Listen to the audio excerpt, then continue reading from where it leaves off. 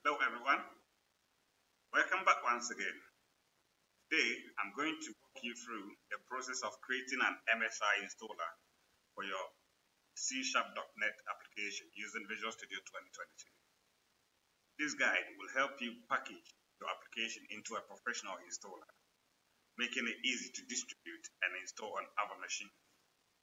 So whether you are preparing for deployment or just want to streamline the installation process, this step-by-step tutorial will get you there in about 10 minutes.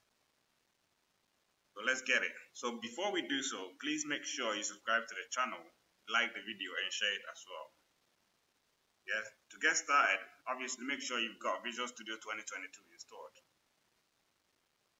Let's get started by launching our Visual Studio 2022 and continue with our code. Yeah, so once you open the Visual Studio, come to the extensions and then manage extension.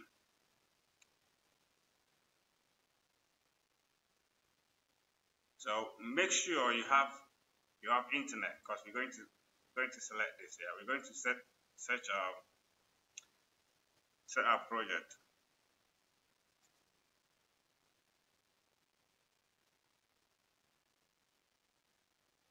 So this is what we're going to need. This is a Microsoft Visual Studio installer project. So this extension provides the same functionality that currently exists in Visual Studio 2019 for Visual Studio installer project. Yeah. Make sure you click on install. So once the download is completed, make sure you close the Visual Studio for the installation to start, and follow the on-screen installation process. And once that is complete, yeah, let's come back to the Visual Studio. We're going to start by creating a new project. Okay. So this project, we're going to create a desktop project. So let's go to our project types and select desktop here, and let's look for C# WPF application. So we're going to select C# WPF application. Okay. And here obviously you can configure all the project details, yeah, but we're not going to look too much into that. So click on the next and create the project. So as you can see here now, we've got a basic WPF application created, or project created for us. Yeah, so this is what we're going to do. We're going to add some few stuff to it. So let's go ahead by just adding a background to the main window. So you can select whatever color that you want. Okay. Let me put something colorful. So let's put Indian red. And then inside here, let's put something like a label.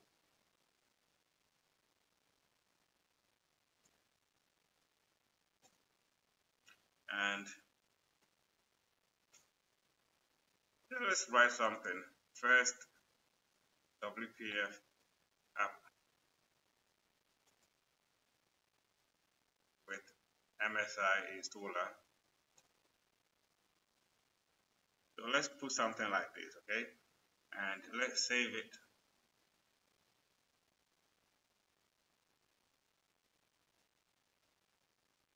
Let's save it. And let's go ahead and build the project. So right click the project and build.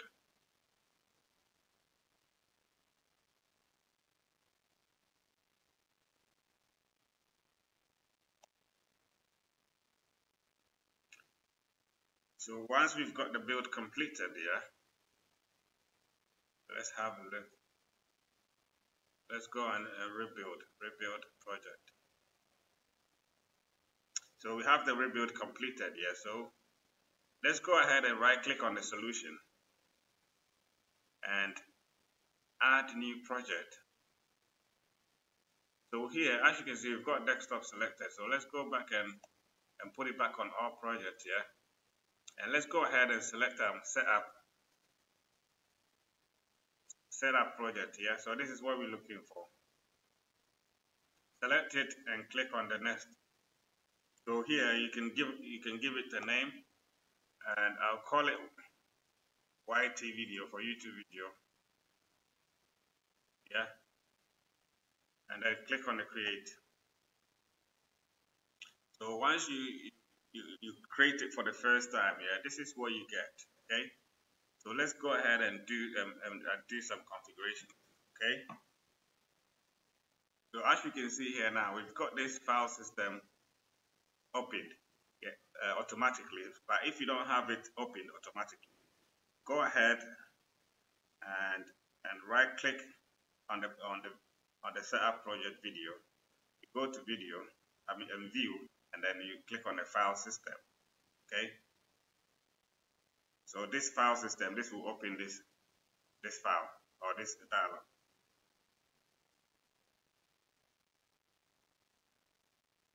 So as you can see here, on the file system here, we have application folder, users desktop, and then the users program menu. Okay, so this is what we're going to do. We right click on the applications folder, right click and then add project output. Okay.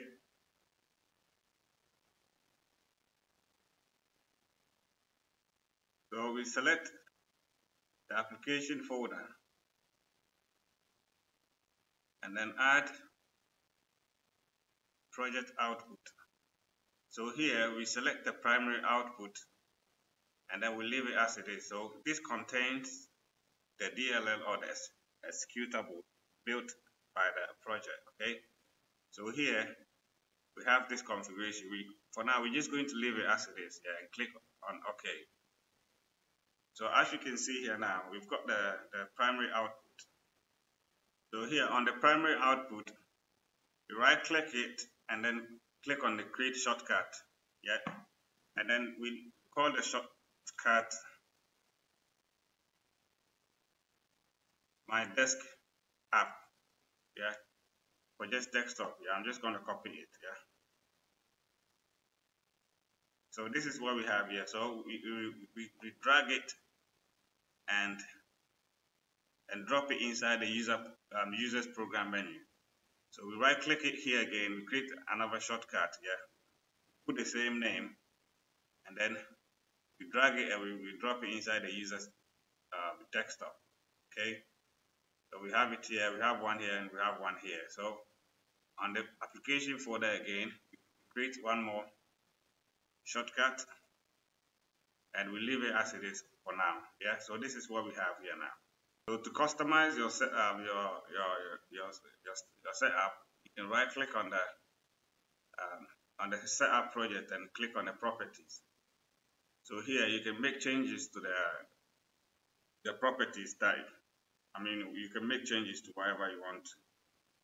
Yeah, but as we're not looking too much into this, so we're just going to click on OK. Okay. So now this is what we're going to do. We're going to right click on the setup project and then build it.